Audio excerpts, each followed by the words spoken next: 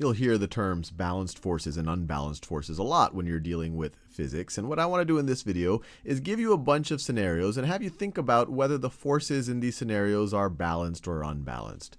So let's start with the scenario where we have the ground. And then sitting on the ground, we have a rock. Now, the force of gravity is going to be pulling the rock downwards towards the center of the earth. And it's going to be pulling it, it's essentially the weight of the rock.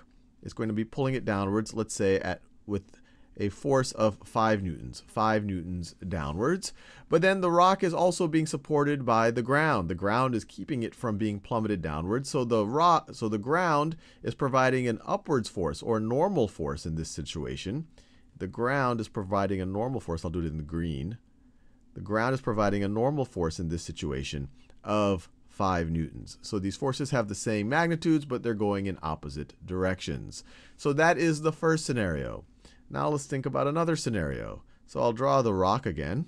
So I'll draw that same rock. So now I will draw that same rock. We'll assume it's the same rock. The force of gravity is still downwards, 5 newtons. 5 newtons downwards. And there's still a normal force, the ground supporting the rock, of 5 newtons upwards. 5 newtons upwards. 5 newtons upwards. And now there's some character who's trying to push the rock. So we have some character here. And he is trying to push the rock. And he's applying a force of 2 newtons to the right. But then there is a force of friction between the rock and the ground that is going 2, and I'll do friction in orange, 2 newtons to the left. 2 newtons to the left. So that right over there is the force of friction is going against that guy's pushing. Now let's do another scenario. Once again, a very similar scenario. So let's draw another scenario where I have a rock now. I have maybe the same rock.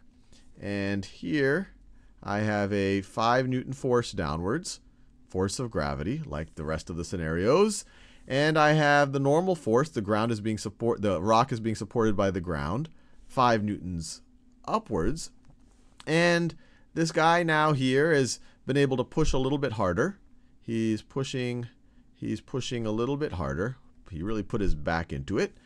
And now he's pushing with a force of 3 newtons to the right, and the force of friction is still 2 newtons to the left. So that right over there is the force of friction.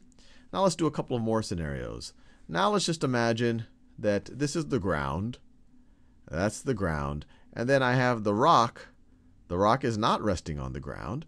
And so the only force I have acting on the rock right now is the force of gravity acting downwards. We're assuming we're not going to think too much about. Actually, let's think about it a little bit. Let's also put it. So I have the force of gravity that's 5 newtons down, but I have some air resistance here. You could view it as the force of friction of the air, and that is, and let's say that is 1 newton up. 1 newton up. This is the force of friction, or you could call it air resistance.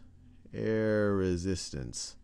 All as this thing bumps into all of the air particles as it is falling to the ground.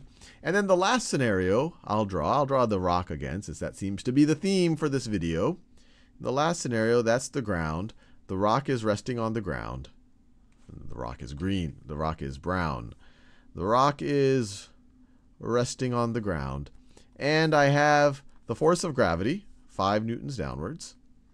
So 5 newtons towards the center of the earth. The rock is being supported by the ground, 5 newtons upwards. 5 newtons upwards. And now this guy is pushing really hard. So this guy right over here is pushing really hard. And so he's applying, let's make that 4 newtons.